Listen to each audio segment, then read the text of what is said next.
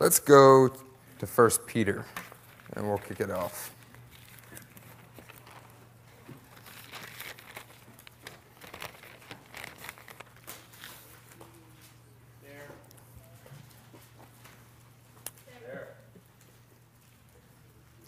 You know, have you ever stood up to speak about being fearless, and then you're fighting your own insecurity? In light of that, let's go to 1 John 4.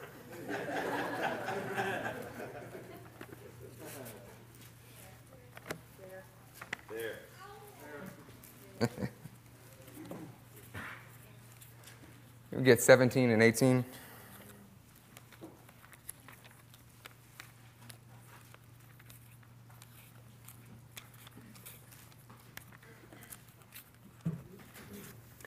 In this way, love is made complete among us, so that we will have confidence on that day of judgment.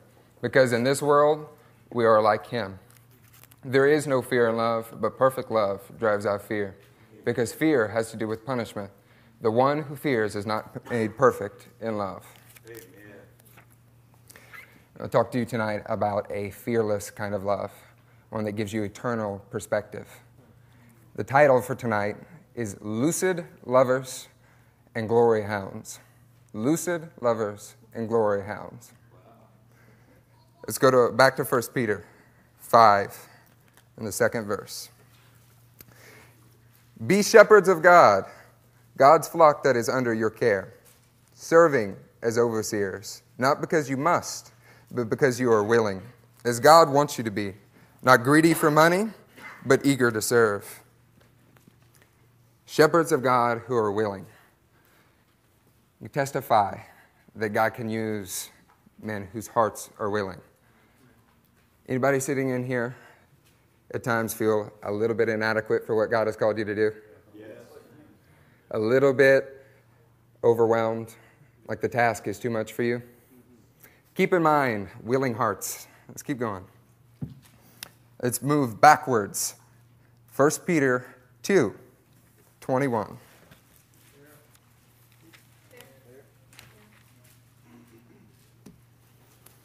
To this you were called, because Christ suffered for you, leaving you an example that you should follow in his steps. He committed no sin, and no deceit was found in his mouth. When they hurled their insults at him, he did not retaliate. When he suffered, he made no threats. Instead, he entrusted himself to him who judges justly. He himself bore our sins in his body on the trees, that we might die to sin and live for righteousness. By his wounds you have been healed. Man, so you guys are LCMF. We know not to say that I'll die for Christ on that day, that I have to die for Christ now. But in my own personal life, I found myself dying for Christ on the weekend, dying for Christ at the next mission trip.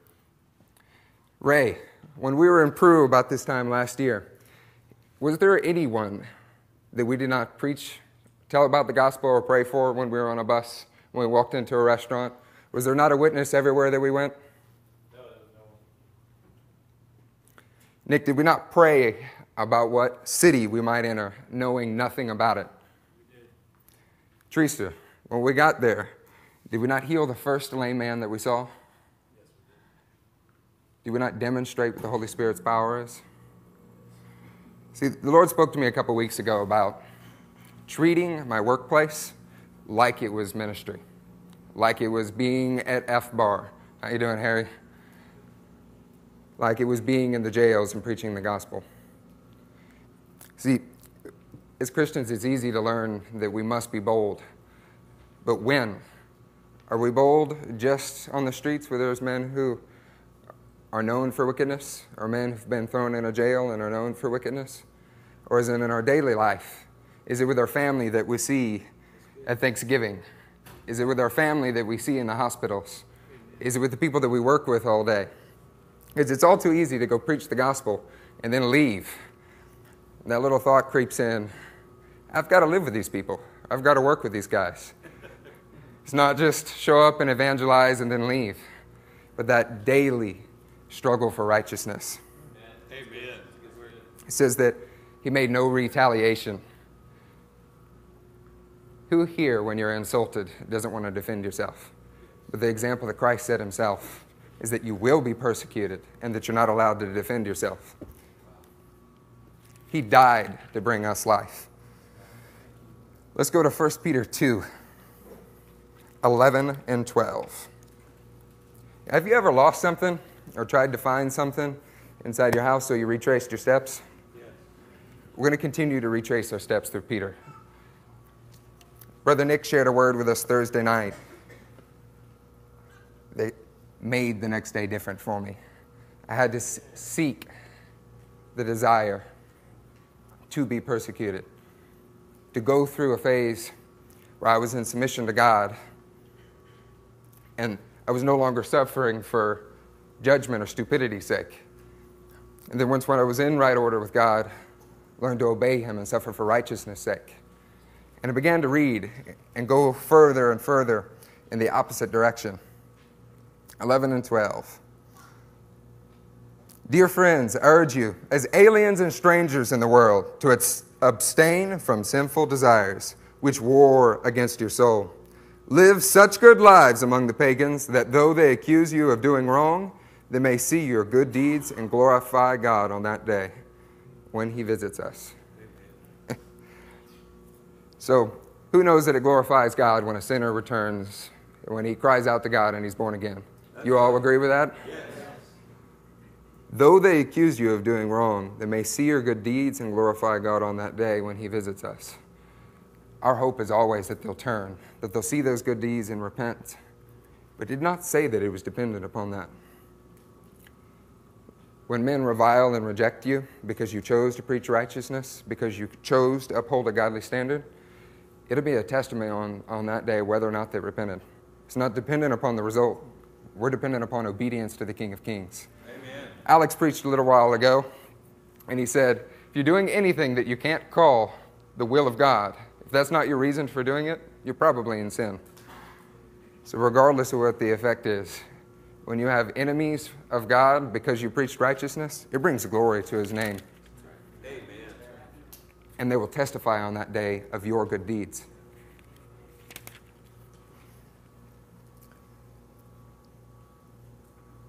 Exodus 12:12 speaks of God bringing judgment on the gods of Egypt.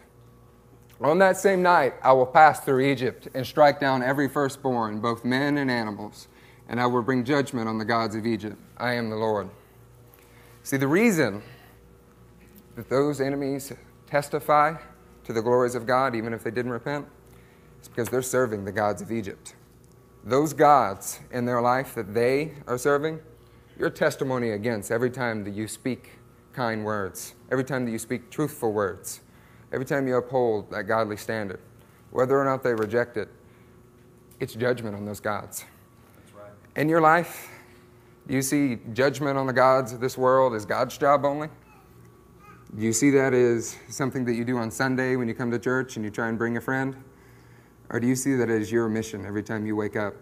I'm bringing judgment on the gods of this world that have enslaved men, that enslaved me once and will enslave men no longer.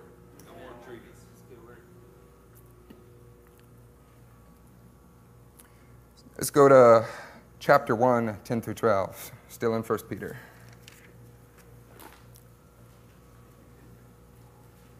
Concerning this salvation, the prophets who spoke of the grace that has come to you searched intently and with the greatest care, trying to find out the time and circumstances to which the Spirit of Christ in them was pointing when he predicted the suffering of Christ and the glories that would follow. It was revealed to them, and they were not serving themselves, but you. When they spoke of these things that have now been told you by those who have preached the gospel, to you by the Holy Spirit sent from heaven, even angels longed to look into these things. 1 Peter 2, 21 through 24, it says, to this you were called, that die to bring life. To this you were called. We were called to things that angels have longed to look into, that the prophets of old longed to look into and could not. The glory and the suffering of Christ, because those two things go hand in hand. It's a thing to be honored when men are willing to risk their life and go to Mexico to preach the gospel, to heal the sick, to raise the dead, to hand out food to the poor and needy. But is that the only thing we're going to do? What about those of us who can't go? Because not everyone in the room is going to go to Mexico tonight, because they're pouring their lives out. In the next couple of days, they've done everything they can. What are we going to do tomorrow? Because I'm not satisfied. I'm not going to be left out because I couldn't make it on the Mexico trip. Come on. What glories of God will you suffer for? What are you willing to suffer for?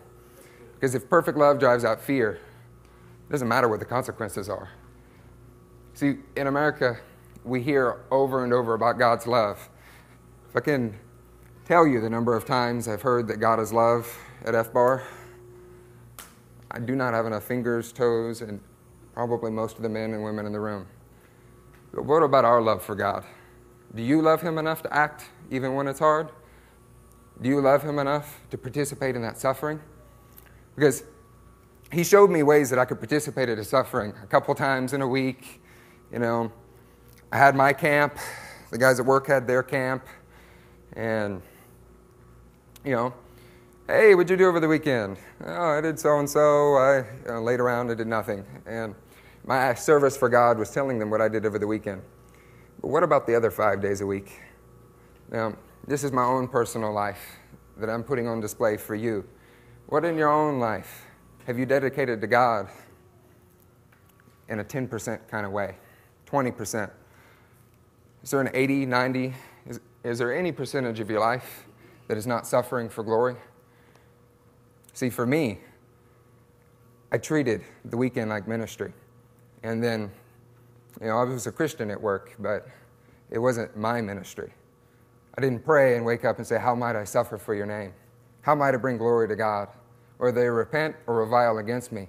It's a testimony. And in my own life, I had to cry out and say, Lord, I need you to help me love you more. That sounds like such a strange request, to ask the one that you're supposed to love to help you love him more, and yet he's faithful to do it. Amen. Is there fear in your life in an area that, you know, just kind of looked over, that holds you back from speaking when you should, holds you back from doing what you know is right? See, I know it was in my life. I worked there for about a year and 3 months now, and went all over the world preaching the gospel. I've been with these pastors following in their footsteps, and yet a year and 3 months probably a year and 2 months went by, and I had my camp and they had theirs. If they asked me about it, I'd tell them, how long are you willing to leave the boundary lines in place? See, even Sweden would defend itself if armies marched in on them, if they encamped on their national buildings. Is that the kind of Christianity that you want to be called to? If they ask me what I did over the weekend, I'll tell them. If I get the opportunity to share what's going on and not make it practically apply to the sin that they're sitting in? See, I sat on my boundary lines too long.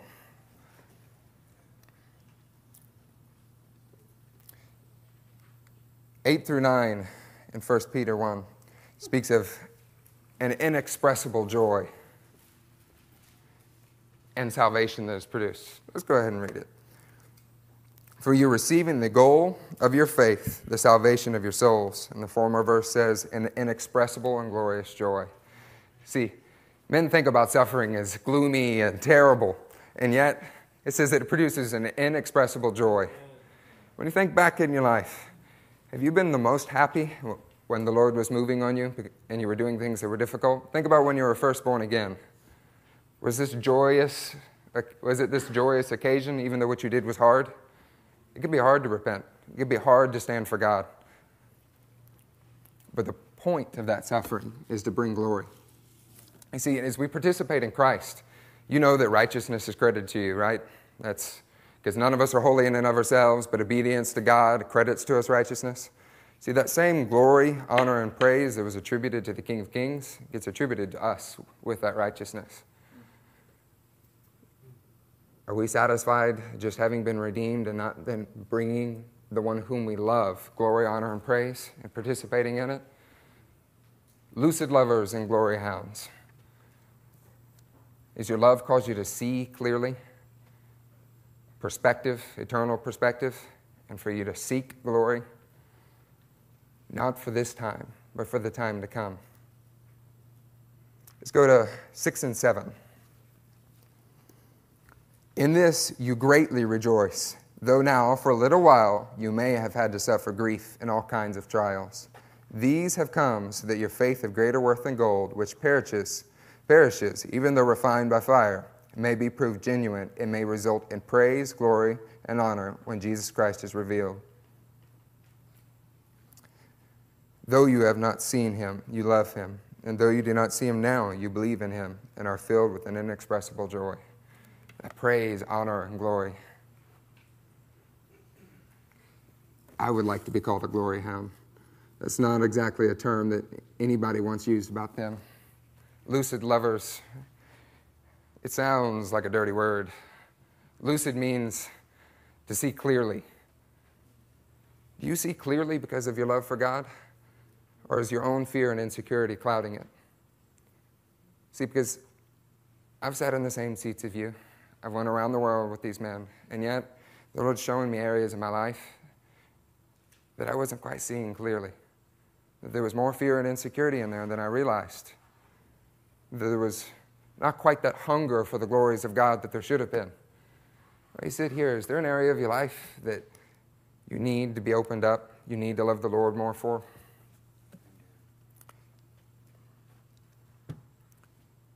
See, 1 Peter 5:2 says that the willing shepherds, 1 Peter 2:21 through 24 says that we die to bring life like Christ did. And 10 through 12 in 1 Peter 1 says that we will inherit eternal glory and honor and praise, and it will bring us great joy. The willing and the obedient die to bring life so that they will inherit eternal glory and honor. And it brings them great joy, an inexpressible joy in the salvation of their souls. Let's go to Joshua 14. You ever read about Abraham and right after he sins, the Lord speaks to him? You ever gone through our Bible studies and you see those moments where it looks completely hopeless? His sons were a huge disgrace and he had no faith for God to protect him. Then the Lord speaks another promise. About 2 months before Sasha and I got married, the Lord spoke to me out of Joshua 14. And I was just kind of disgusted with myself, out of my own sin, my own inadequacy. And he spoke 6 through 12 to me. Now the men of Judah approached Joshua at Gilgal, and Caleb, son of Jephunneh, the Kizite, said to him, "You know what the Lord said to Moses, the man of God, at Kadesh Barnea, about you and me. I was 40 years old when Moses, the servant of the Lord, sent me from Kadesh Barnea to explore the land, and I brought him back a report according to my convictions. But my brothers who went up with me made the hearts of the people melt with fear. I, however, followed the Lord my God wholeheartedly. So that on that day Moses swore to me, the land on which your feet have walked will be your inheritance and that of your children forever." How important is it to hold to the convictions God has given us? Pretty important. Now then, just as the Lord promised, he has kept me alive for 45 years, since the time he said this to Moses, while Israel moved about in the desert. So here I am, 85 years old. Has God promised you something that you're trying to hold on to the faith for because you know that it's going to come about, but it doesn't seem like it will? Take Caleb's testimony. I am still as strong today as the day Moses sent me out. I'm just as vigorous to go out to battle now as I was then. When we are not ready, when we are at our weakest, God will make us ready on the day of battle. But we need to be in a place where we have to have his help. Because if the battle is easy enough for us to do in our own strength, why a miracle? Now give me the hill country that the Lord promised me on that day. You yourself heard then that the Anakites were there, and their cities were large and fortified. The Anakites had giants like Goliath in it.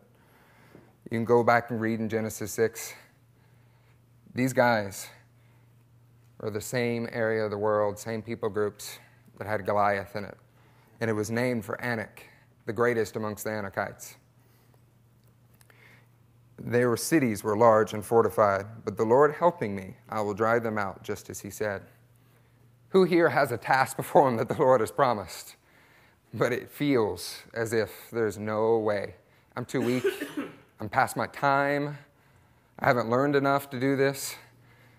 But Caleb's heart said, the Lord helping me, I will. Amen. Is anybody in here tonight who says the Lord helping me, I will accomplish? Because they feel their own weakness. But they love their God, and they trust him. See, I needed that love for God to rise up inside of me for every area of my life. Because too easily things have fallen asleep. Too easily I've focused one part of my life and poured out everything I had and neglected others. But we're called to be full-time Christians. Now, can you think of an area that is like Hebron, that has giants in it? So for me in my workplace, just because it's an easy example, there's a couple of guys that are particularly hateful, foul, filled with the spirit of the world and not the Holy Spirit. One who openly says that he hates God and he doesn't need him. One who attends a church and lives completely contrary and sees no problem with it. I'd take the first out of the second. But anyway, those are the Anakites in my life. Those are the hardest ones that I knew how to bring the gospel to. Is there a giant in your life, whether it's someone at your workplace, in your family, or an area that you've never had complete control of sin, that have dominated you, that you need to declare war on and say, enough time has passed. The Lord promised I would have victory over it. I'm declaring war on it now. Amen. I'm done sitting in my boundary lines. See, it's easy to set up your kingdom and theirs, and if there's some crossover, you talk. And we want to preach everywhere we go and use words when necessary. And this is all true. But what nation conquered another by sitting in their boundary lines and waiting for the other to submit?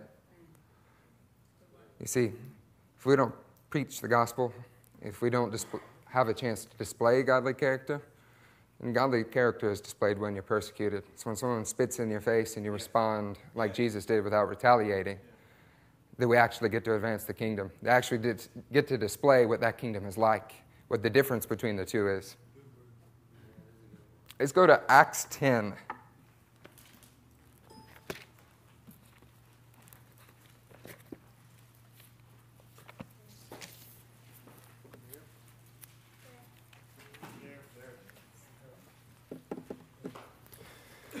One through 4.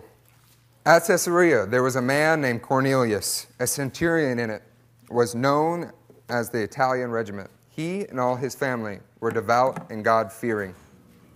He gave generously to those in need and prayed to God regularly. One day at about 3 p.m, he had a vision. He distinctly saw an angel of God who called him and said, Cornelius. Cornelius stared at him in fear. It's a consistent theme. What is it, Lord? He asked the angel, your prayers and your gifts to the poor have come up as a memorial offering before God. And he gave him further instruction. And it brought Peter to him and taught him about the baptism in the Holy Ghost. What kind of memorial are we going to offer? Because I assure you, Caleb's only memorial was not Hebron in the physical land. There was a memorial in heaven for that kind of faith. Amen. What kind of memorial are we leaving? Because there's a lot of memorials. They're not all in heaven, though. See, it's all too easy to know about a Savior, to sit amongst believers like this who are ready to go to Mexico to die for the gospel and not be fully submitted yourself and not fully drive out fear yourself. See, I grew up in this church, and up to about a year ago, I was asleep in the light. I had experienced the gospel. I had preached the gospel. I had seen his power work from my laying on of hands. And fear was so dominating my life that there was not that resurrection power. See, you can sit in a church like this, because I did. And when you die and you walk up and you're expecting a palace, an amazing memorial in heaven, and you're denied entry. I don't want any of you to be denied entry, because I sat in the same seat. And if there wasn't serious repentance and a resurrection power in my life, I would find myself scratching at the doors of heaven, and no memorial would have been given. See, but the thing that saved me is I knew that there wasn't going to be a memorial in heaven, and I must do something about it. When you assess your life now, is there going to be a memorial in heaven for you? Or are you going to be destitute and have no place in the kingdom of God and thrown out with the lost? One of those without the wedding clothes. One of those soldiers who shrunk back. Let's go to 1 Samuel. I have trouble not preaching on Samuel. It doesn't seem to matter what topic I pick, there's always some of it that's worked in there. Any of you guys have a book of the Bible that has spoken to you over and over and over, and you pursue the entire Word of God, but something about it just strikes your heart a certain way?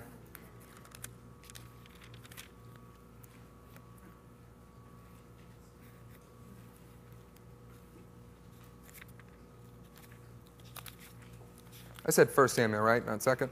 Yes. Good. 1 Samuel 2, start in the 8th verse. He raises the poor from the dust, and he lifts the needy from the ash heap, and he seats them with princes, and he has them inherit a throne of honor. For the foundations of the earth are the Lord's. Upon them he has set the world. He will guard the feet of his saints, but the wicked will be silenced in darkness. That's scary. It is not by strength that one prevails. Those who oppose the Lord will be shattered. He will thunder against them from heaven. The Lord will judge the ends of the earth. He will give strength to his king and exalt the horn of his anointed one. It is not by strength that one prevails. See, Hannah was a barren woman who was persecuted day in and day out by her husband's other wife. I think you got problems. Her husband's other wife persecuted her day in and day out because of her inadequacy, picked on everything about her that she could find. But this little barren woman's heart cried out to her God, and she was answered with thunder from heaven that silenced the mouths of the arrogant. And the fruit of her labor was Samuel. Samuel was her memorial in heaven. Amen. Samuel brought kings up, and he brought them down.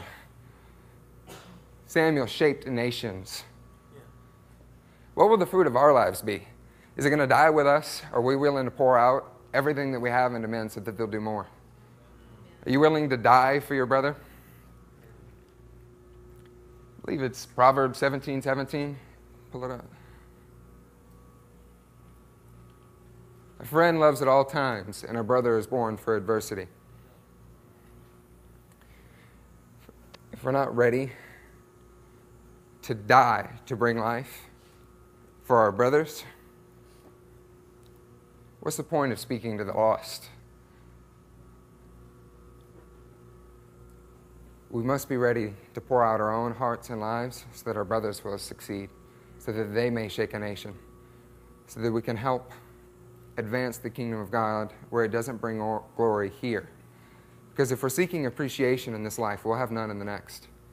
Wow. See, this little woman who was chided, who was berated, her husband didn't value her enough just to have her alone. He wanted two.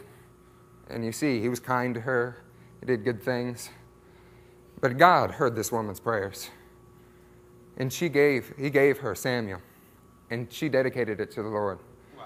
The fruit of our life is supposed to be a fragrant offering before the Lord. We're supposed to lay it down expecting nothing in return. You're supposed to pour out your heart for your brothers, for the lost, and there'd be no reward for you. You say, Lord, give this to me so that I can only turn and give it back to you. What can I sacrifice so that it might be pleasing before you? David's words to Aruna when he offered him that threshing floor. Ring in my ears. He said, I will not bring to the Lord a sacrifice that cost me nothing. Are we looking to bring him something that cost us nothing? See, that little child cost her everything. She wept before the Lord for him. Men called her drunk, and she was burdened by her own inadequacy and her desire to produce life.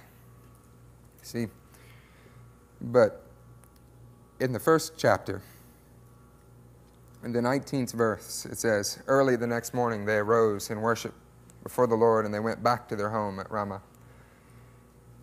Elkanah lay with Hannah, his wife, and the Lord remembered her. See, the Lord remembered her.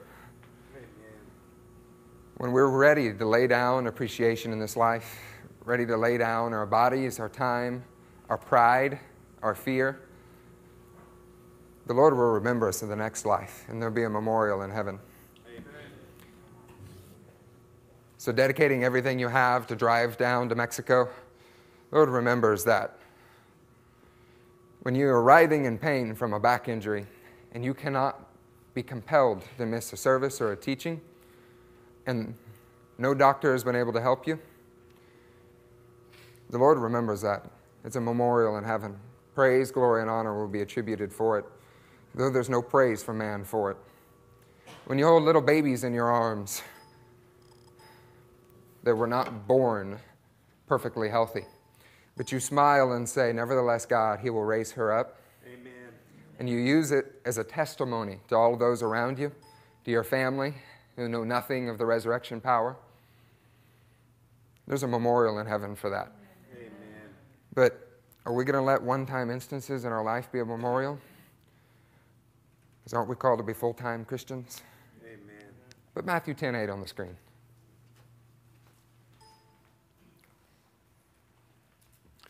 Heal the sick, raise the dead, cleanse those who have leprosy, drive out demons, freely give if you received as you have freely received, freely give. Does 7 say, verse 7, as you go, do these things? Yeah.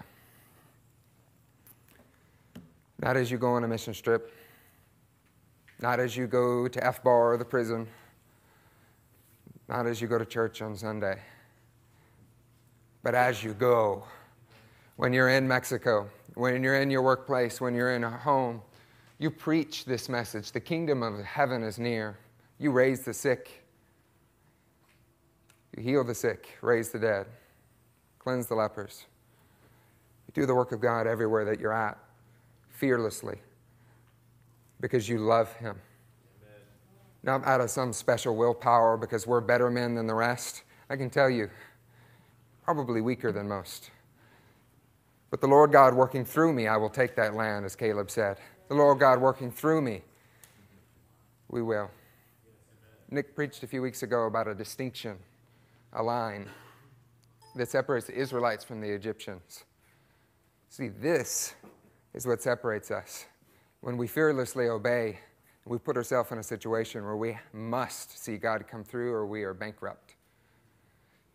At my workplace now, they've shoved every man who calls upon the name of God and takes it seriously into one corner of our 10,000 square foot building. And they insulate themselves as much as possible because there's conviction even without words. See, we preach the gospel everywhere we go, and when necessary, we use words.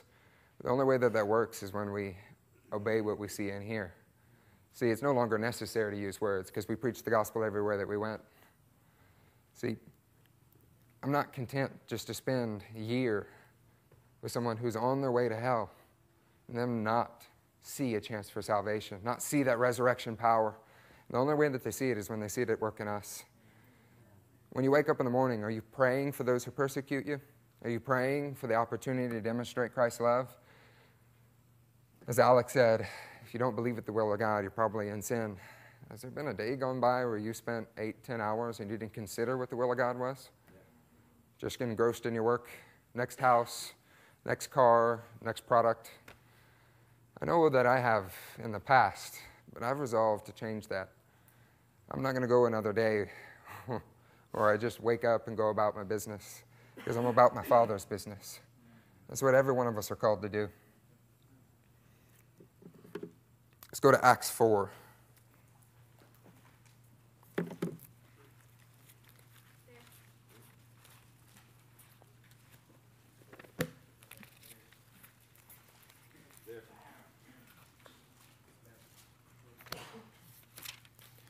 Who loves the book of Acts?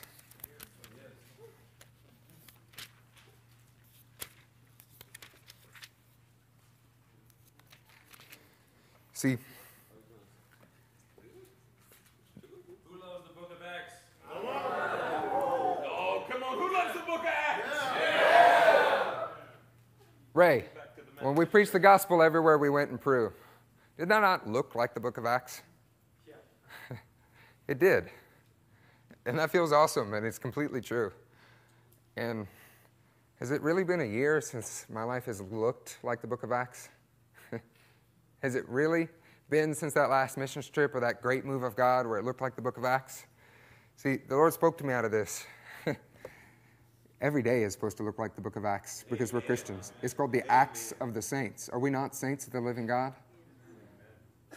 That's not for a galaxy far, far away and a time long ago. It's for men like us. Acts 4:13, which we're going to read in a minute, says that Peter and John were ordinary men, but they astonished those Pharisees because the Spirit of God was in them. They performed miracles and they did things that were not of natural nature.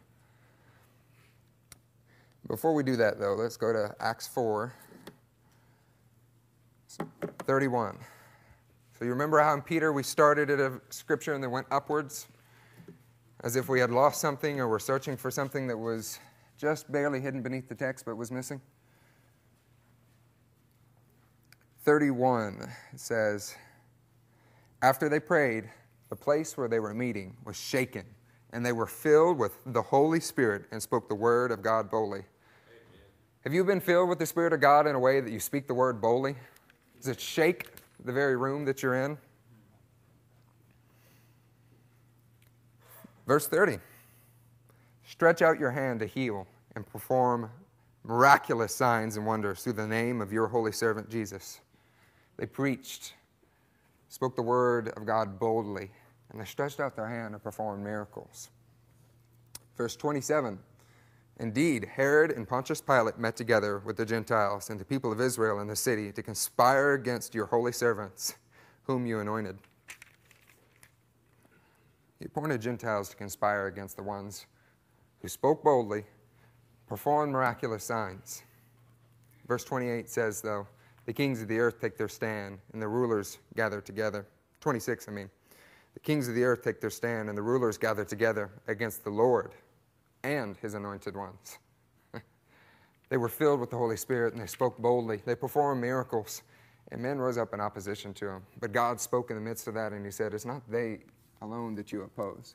You oppose me. They represent my name. The Lord's anointed are the same as rebuking Jesus. It's the same as opposing Christ himself. How much more so should we be at war with sin? How much more so should we uphold a godly standard if we're going to participate in that same glorious suffering? 24. When they heard this, they raised their voices together. To God, sovereign Lord, they said, you made the heaven and the earth and everything in them. Their response to this persecution was they raised their voice to God. Is your response to persecution to retaliate, to want to defend yourself, to be frustrated and angry about it, and fill in whatever phrase comes to your mind when you're angry? Talk about it with your brothers, lament the injustice that happened? Or is our response to cry out to God like Hannah did, like Caleb did, though she was barren, though he was too old?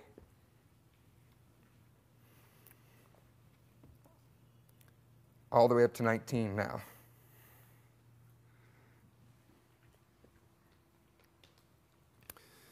But Peter and John replied, judge for yourselves whether it is right in God's sight to obey you rather than God. For we cannot help speaking about what we have seen and heard. They spoke boldly. They performed miraculous signs for the world to see. Opposition rose up, and God said, "It's not you that they oppose, but they oppose me." And they cried out to him, and he gave them power to stand up against anything that came their way. Amen. They obeyed God rather than man. Amen. What was the result of this? Same chapter, scan down now to the 32nd verse. So now going in chronological order, as opposed to the opposite, backwards way I just took you through it. They would not yield to man. They cried out to God, and he said, "It's not you that they oppose, but they oppose me." And when men rose up against them, they were filled with the Holy Spirit and spoke boldly anyway. Verse 32, all the believers were one in heart and mind. No one claimed that any of his possessions was his own, but they shared everything they had. With great power, the apostles continued to testify to the resurrection of the Lord Jesus, and much grace was upon them all. There were no needy persons among them. For from time to time, those who owned lands or houses sold them, brought the money from the sales, and put it at the apostles' feet, and it was distributed to anyone who had need. So you mean to tell me that the result of speaking boldly, even when it wasn't favored, and when it was frowned upon, meant that Proverbs 17:17 was true, that brothers were formed in adversity, that every need was met, that every need that we have is met when we speak boldly against all consequence, against the word of the world, against kings that were been risen up against us? So they had no needy persons amongst them. Don't let fear in any area of your life keep you from doing what the will of God is. Fear that you'll be provided for, fear that you'll have the wife that you've been asking for, fear that the call of God he placed in your life will come about. Even if you're 85 years old, the Spirit of God helping us, we will take Hebron. We'll take that hard land. There is nothing that can keep us. Like Elijah, the Lord will rain in food from the ravens. Like Peter and John, the Spirit of the Lord will come upon us in power when we need it. Amen. Let's read 4:13, since we're already there. When they saw the courage of Peter and John and realized that they were unschooled, ordinary men, they were astonished, and they took note that these men had been with Jesus. But since they could see the man who had been healed standing there with them, there was nothing they could say. So they ordered them to withdraw. Leave now. They were ordinary, unschooled men, and their response to the power of God is, leave now. I can't handle it. I don't know what to say or do to this. This isn't normal. This isn't natural. You men are fishermen. Anybody in here felt like you were underqualified? You didn't go to seminary. Perhaps you weren't a college graduate. Perhaps you spent your life fishing, and that's the only trade that you knew how to make a living at. When the Spirit of God comes upon man, he astounds the wisdom of the wise. Takes those who are well learned. See, the Pharisees, they would put any one of us to shame with their knowledge of the Old Testament. And yet, with a few willing men who are ready to die to bring life and inherit suffering and glory with Christ, he astonished the nations, just like he did with Samuel and Hannah, just like he did with Peter and John.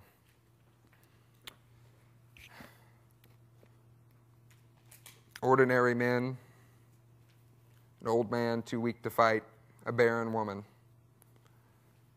It's just a few examples in the Word. You know what if I speak. It's always about those who do not have what they need to succeed, but are willing to try anyway and trust that God will meet them. But I want to challenge you. Is there an area of your life that you haven't trusted God like you know that you need to? Whether it be your career, your family, your home life. Is there some way that love, lucid love for the Lord is not defining my very action? I'm not fearlessly proclaiming the gospel and hunting for his glory?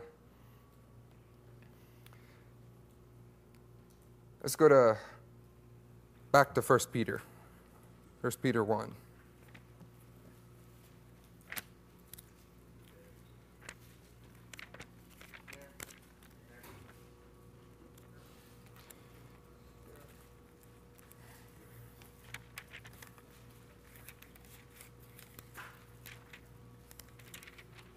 1 and verse 22. Now that you have purified yourselves by obeying the truth, so that you have sincere love for your brothers. Love one another deeply from the heart. If you find yourself hating your brothers, perhaps we haven't purified ourselves, because that's the start of it all. If we're not right with God, don't expect to be right with man that you can't see. We'll read Galatians 6 in a minute. Love one another deeply from the heart, for you have been born again, not of perishable seed, but of imperishable, through the living and enduring word of God. For all men are like grass, and all their glory is like the flowers of the field. The grass withers and the flowers fall, but the word of the Lord stands forever. When every one of us in this room fall like grass in a fire, when all the men that persecute us now are burned up like grass thrown into a fire, the words of God that are spoken through us, just like in Hannah's prayer, it will thunder in eternity. Acts of obedience that were against the grain will thunder through eternity, and everything else is going to be burned up. When we choose to do what is hard, we choose to do what is right, God says that praise, glory, and honor are all ascribed to it when we suffer like Christ did. See, in my few years, I've seen men like to feel like what they do every day is worthwhile.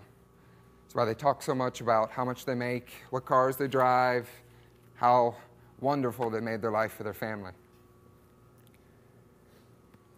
It's all a ruse. It's going to burn up like grass. The only thing that's going to matter on that day is what we did or did not do in the name of the Lord, because that will thunder through His voice.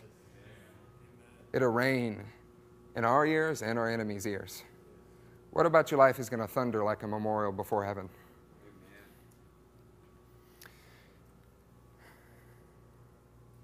That 1 John 4, perfect love. We're not going to turn there, but keep in mind that perfect love is what drives out fear.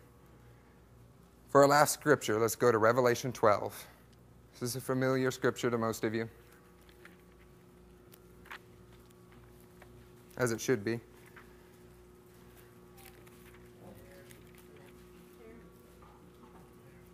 Tenth verse. Then I heard a loud voice in heaven say, now have come the salvation and the power and the kingdom of our God and the authority of His Christ.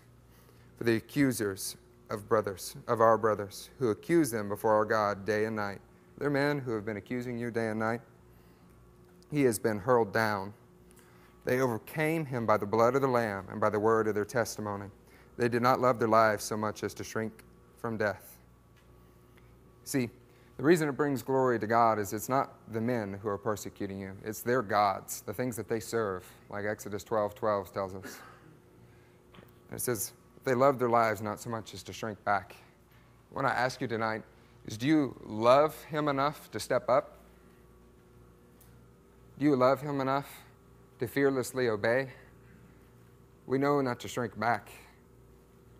But what puts you in a situation where you might want to shrink back? You have to step up into the firing line. It's time to step up and fearlessly obey.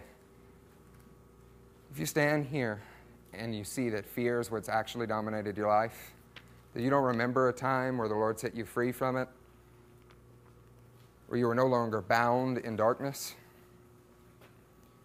and yet you know the Scripture and sit in this church, I can testify myself that you are not born again and that you can be. The knowing the Word of God will not redeem you alone. The resurrection power must be alive inside of you. If you don't want to hold on to fear, and you have come to call upon the name of God, you know that He saved you, and you do not have that Holy Spirit power that Peter and John spoke about that enabled them to speak boldly and do what was right, even when it was hard, you can be filled with His Holy Spirit. But you have to be willing to do whatever it takes to get it. And if you've been born again, filled with His Holy Spirit, like I and many of the other men in this room have been, and you know there are some areas of your life that you aren't operating as one who sees clearly because of their love for God and hunts for the glory, hunts for suffering, and you know that you must make a change, that tomorrow is not going to be the same. That when I see my relatives at Thanksgiving, it's not going to be the same. That I am not content just to play nice anymore. No matter what state you're in, a barren woman, an old man, or ignorant fisherman, if we are ready to call upon the name of God, we can put the gods that have ruled our life to death. Whether it is idolatry or it's your only God, it'll fall tonight if you want it to. It had to in my own life. So will we step up, or will we let the moment pass us by?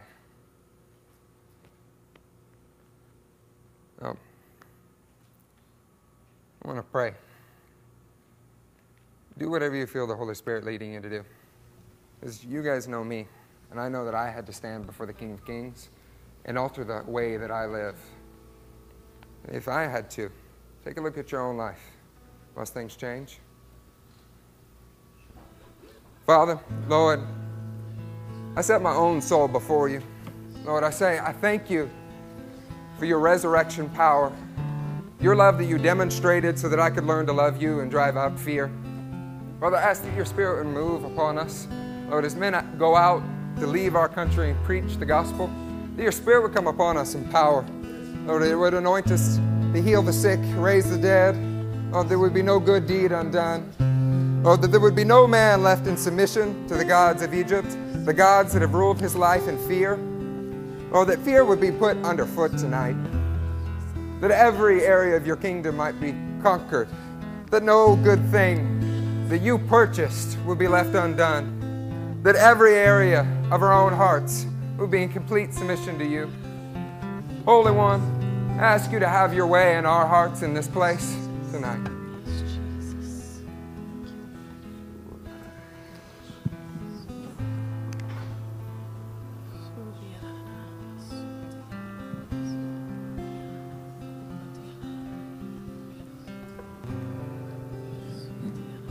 At LCMF, we've learned to love honesty from the pulpit. This little tender olive shoot has grown up before your very eyes.